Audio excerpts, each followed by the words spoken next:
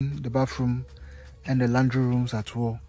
We brought it all the way out to the gate by the corner of the building with the hope that one day if they do have a gutter in front of the house, then we can connect it, or there will be an overflow pipe that will be attached to it that will be connected into the drainage system or into the gutter. So what you should also do in this situation is to give it an access by putting a clean out on the soakaway so that you can always have access to it. Worst case scenario, and it's not working effectively, you can have a small pump and have it pumped out.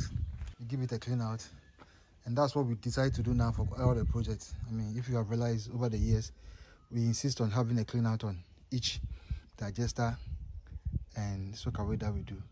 It makes it easier for future use. If the whole place is covered, at least you know that there's something that you can always have access to. If you are considering constructing a biodigester for your dream house, there are a few key tips you have to consider.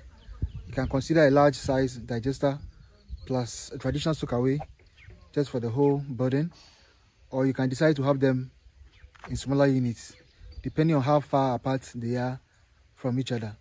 So if you have a building and the washrooms on one side and there's washrooms on the other side, what it means is that you might have to consider doing them two separate digesters, because you really do not want pipes running around the house hoping to get into a biodigester.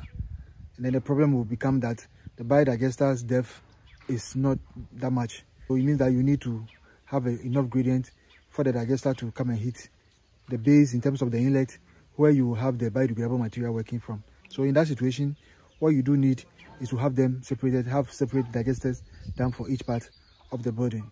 On the other side, if you have a slope and it's going to one side and that's where the digester is going to be placed, then the better for you.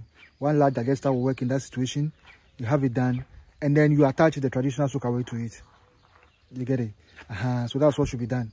The traditional soakaway is what changes the whole mindset for the wastewater management in your compound.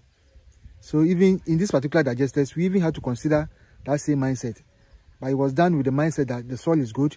So we are going to just construct a small size traditional soakaway for it, and then knowing that the number of users in the facility is not that much, right? And then the toilets are being divided. 2 toilets are taking one digester.